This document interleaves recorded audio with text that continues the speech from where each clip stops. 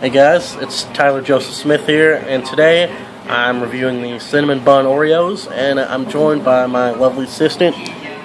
Introduce yourself. I'm Randy. Okay.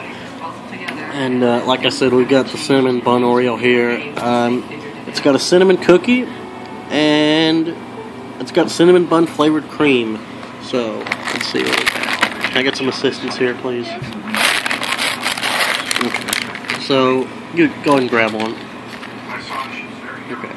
And hold it still. Here's the close-up. And would you open it up for me?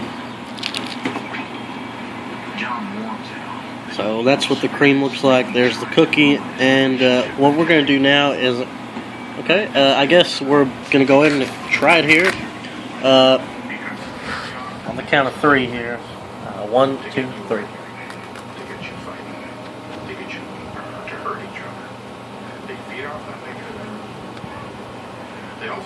Back 2. Go in for a second here.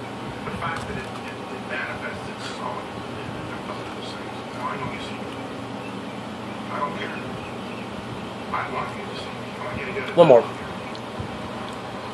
tells the others that he heard that a man living in the old mansion next door had repeatedly seen the dark, ghostly figure in his basement apartment. The man moved out after a century of horror. Okay. So what did you think of it? Very cinnamony. Alright. Anything else besides very cinnamony? Nope. Okay. So, what's your grade? 1 to 10. 8.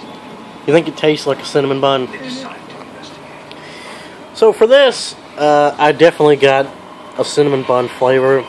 The cookie kind of tasted like a Teddy Graham to me, but you know, it was fine. And earlier I tasted this, tasted the cream on its own. It actually was pretty good. It has a different texture than Oreo cream, but this is actually, I'm surprised at how good this was, because Oreo, it usually tastes pretty much the same, but you know, this is a nice step up for Oreo, and it's kind of a refreshing change.